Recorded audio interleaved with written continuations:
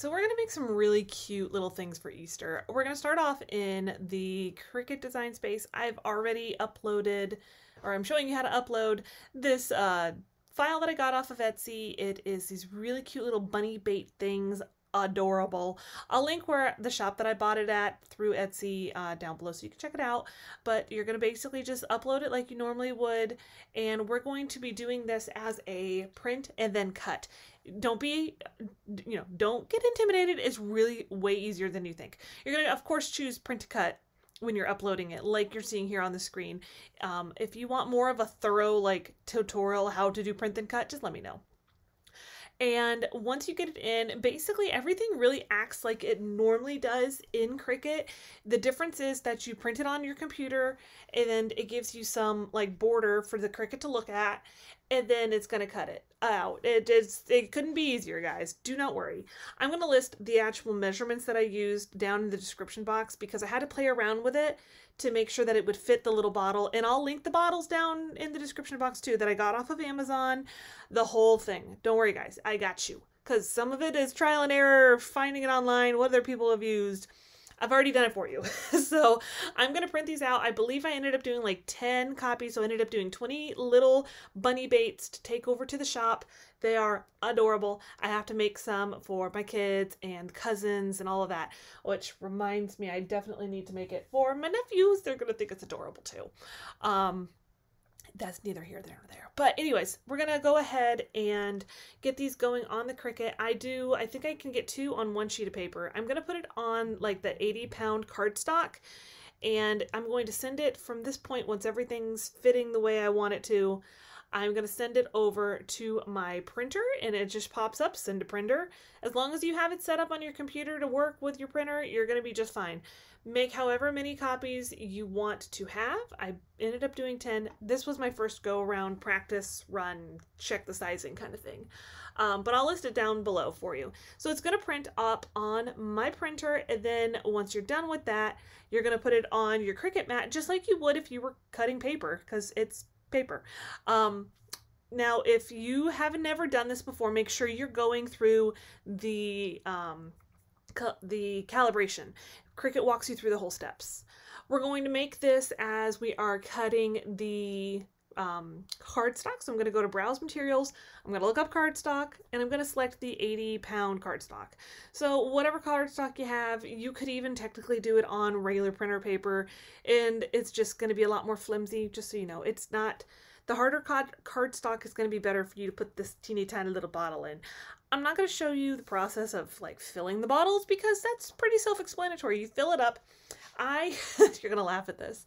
I actually used an oatmeal mix. I'll tell you about it in a second.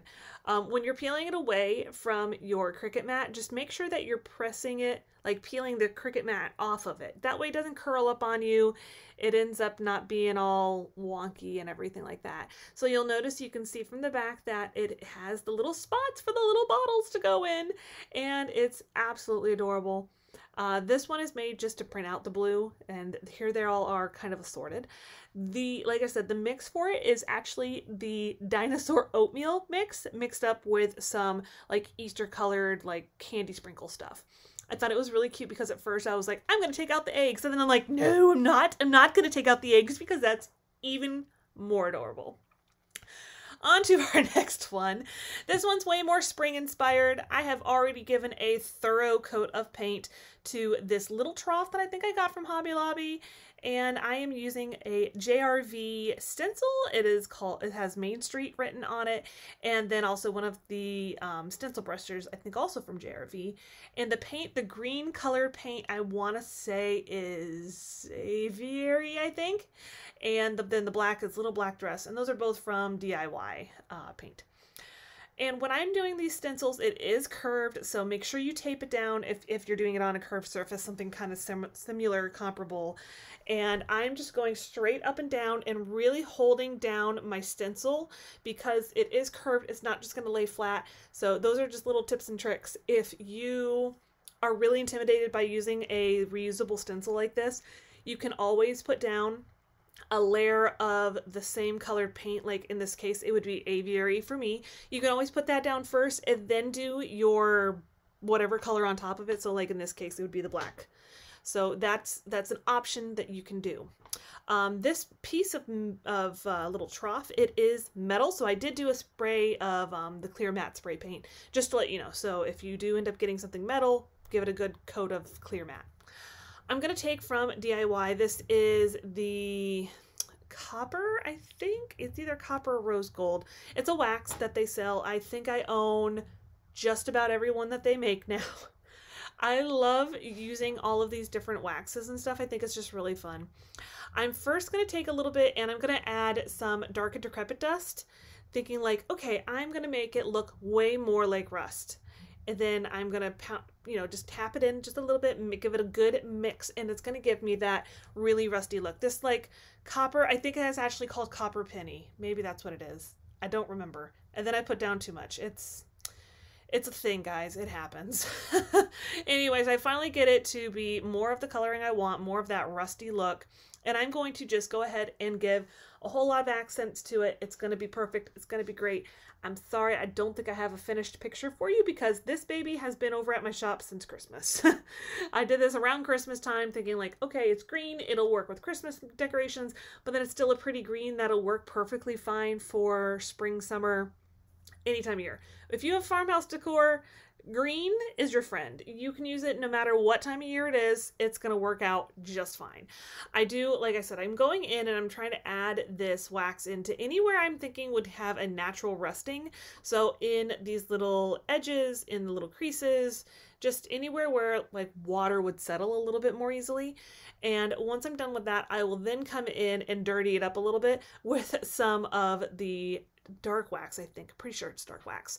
What this is going to do is kind of just add another layer of, we'll call it realism. Wax and layers makes like chef kiss perfection realism of how things would look if it was really aged, right? That's the look we're all going for. We want that more naturally occurring looking aged effect on all of our farmhouse decor, and this is no different. So as you go and you need more and more, you can just add more and more. There's tons of different wax color options. This one I believe is the black. So again, just layering in different colors and different options.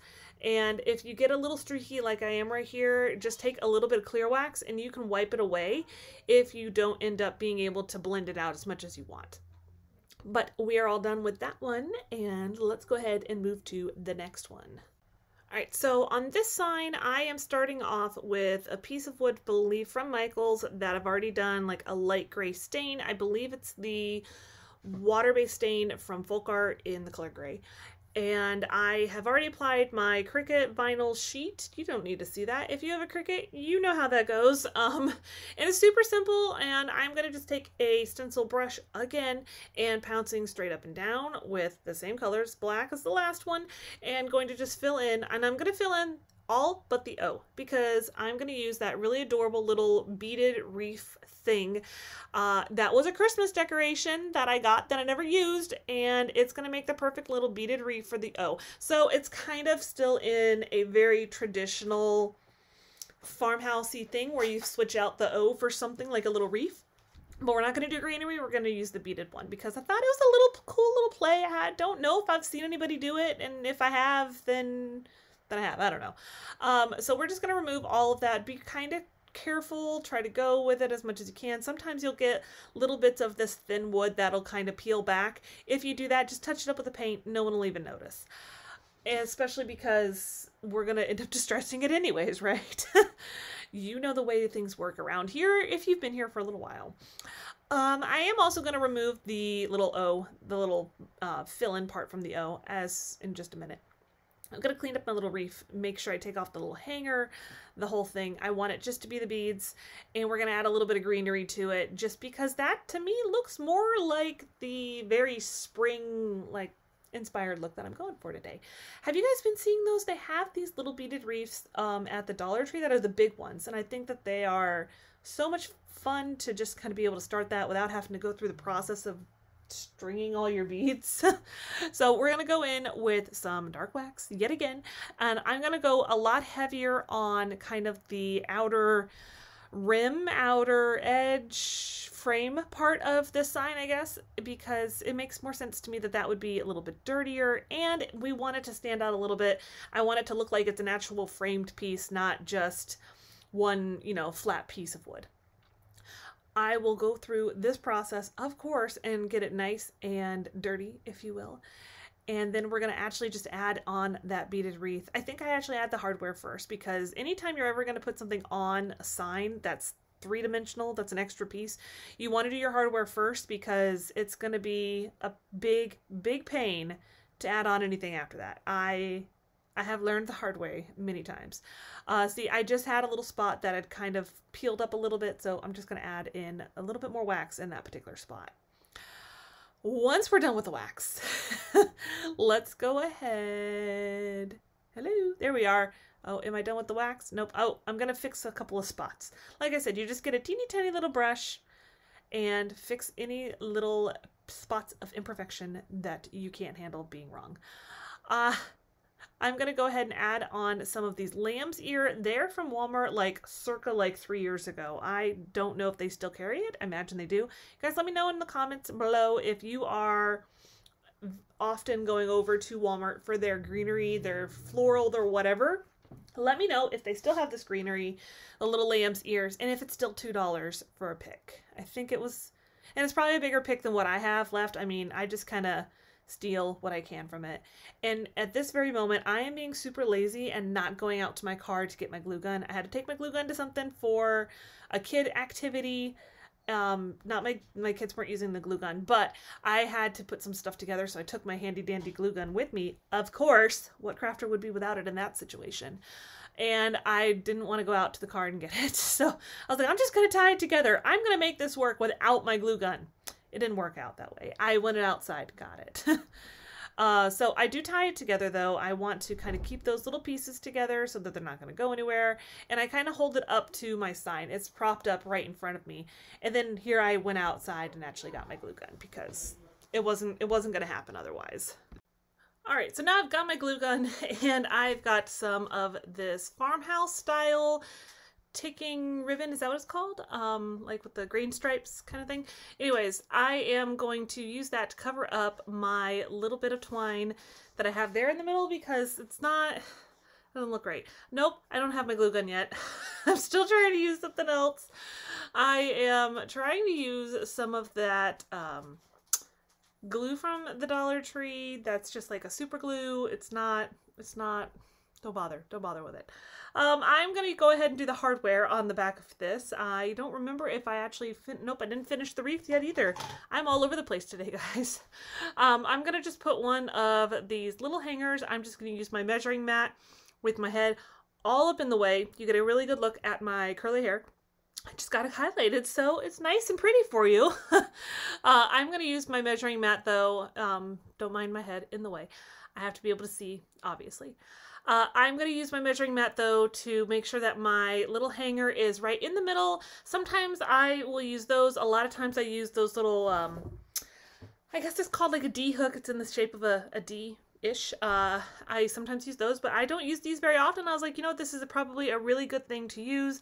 I thought I would use my little, like my little craft knife to get my little holes set all in there, and I decided, again, stop being so lazy, and I'll get the drill out and actually use that to make my pilot holes. You don't need much of a pilot hole, but you need a little something, because those screws are so tiny. They're next to impossible to make sure that you got in there. Make sure when you're doing that you're not pushing it too far in. Depending on how thick your wood is, you don't want to go down too far. And I will then use just a regular handheld little screwdriver. This little guy I got as a giveaway from a creator over on Instagram, and it is the handiest darn thing. I tell you what, get yourself one of these. They have all of the different heads to the screwdriver are all like kept in with it. It is the best thing ever. So I will get those all set up and have the hardware on here. That way you don't have to deal with it and it's just ready to go. And now we can actually work on getting the little wreath all set up and attached and everything. So I've got the ribbon, like I said a few minutes ago, and now I've got the hot glue gun, and I'll go ahead and get the ribbon all set up right here in the center, and then I'm going to add some ribbon onto my beaded wreath to get that set up where I can kind of make it look like it's hanging on that sign. So I skipped past the shoestring bow. I just added it right in front of the greenery because it's nothing miraculous, guys. It's just an easy shoestring bow. And then I'm going to take the same ribbon and I'm going to put it just right in the middle of two beads, right in between the two of them, and hot glue it in there, hot glue the greenery on it. And then I'm going to kind of make it look like this faux hanging. That's what I was going for. I'm not sure how great it was executed, but I'm going to actually just go ahead and attach it. I should have actually left that piece. I shouldn't have made it so short. And I kind of try to make it look like they're tied together, like they're tied, but that's how it's tied onto the little beaded wreath. Anyways, leave more space for your ribbon, glue it together to make like end to end. And things would be a lot easier if I had left it a little longer. Anyways, then I'm going to just glue it right onto the board. I'm going to add some glue onto the ribbon as well as onto the beaded wreath. Here's how it turned out though. I think it turned out really cute, and you guys will have to let me know down in the description box what you think. Alright, so this one's going to be super fast. This one I did quite a while ago. It has since sold, so I do not have a finished picture for you. I think I saved the screenshot of the end. I'm taking this Happiness is Homemade stencil from Chocateur. I've got my link down below if you want to check any of the Chocateur stuff out. And now what I'm doing is I'm just going to put it down into, it's like a pie holder, I think. It's like a cake holder, cake stand, that kind of thing from Hobby Lobby. I got it when it was like 75, 90%, something like that off on clearance of spring stuff last year. So you can probably find it right now in the spring stuff. It's only at 40%. It takes forever for the spring stuff to go on a really good discount. And that's my favorite time to stock up on Hobby Lobby stuff. Clearance stuff, that is. I'm going to go in with the black velvet chalk paste, and I am just going to go through it really quick and easy. I'm going to keep this all to one color, I believe. If I remember right, I do it all to one color. Now, this transfer has been well used, or stencil, whatever you prefer to call it. Has been well used, and it does not have a ton of stick left. That is a good time to use it on something like galvanized metal or anything that is like completely non-porous, like metal, glass, plastic, that kind of thing, because it will stick to those surfaces way, way better, and it will make your life a lot easier when you're trying to take it off of that particular surface. So am I switching my colors? Yes, I am. All right. We're going in with Dune now. Sorry, it's been a long time since I've made this. We're going in with Dune, and that is what I'm going to use for the pie, and I think I leave it just on the middle one because the two on the sides are kind of starting to hit that scalloped edge, and that's just not something I wanted to deal with, trying to maneuver it and all of that. So we're going to just peel it on back, and you'll see it turns out looking super cute. It is a cute little stand that will just be great for any farmhouse place. I've got a few Easter ones we're going to do here. I'm going to go in with the color Moss on some of these little wood cutouts. Like that was a house. This is just a little, I think, 3x3 or maybe 4x4 block. We're going to go in with a little bit of the surface wax from Chocateur. Any wax, white wax, or not white, I'm sorry. If you want the white cast, then it's fine. But any wax will do, pretty much. You just want to apply a small amount. And if you ever feel like you get too much, like I'm definitely feeling like I added too much on these little blocks, you can take your heat gun, which I believe I'll show you in just a second. You can actually take your heat gun and almost like melt it into the wood. Your results will be better, basically. Yep, see, I'm taking my heat gun, melting it kind of in. You can wipe it off, melt it, wipe it off, you know what I mean? Like kind of really get it built in to the wood so it's not sitting so much on top and making it to where your paste or whatever doesn't adhere as well as it should. Not that it's going to wipe off, it really just literally won't stay. It won't transfer the paste to the design paste to the actual item that you're doing this to. I don't know.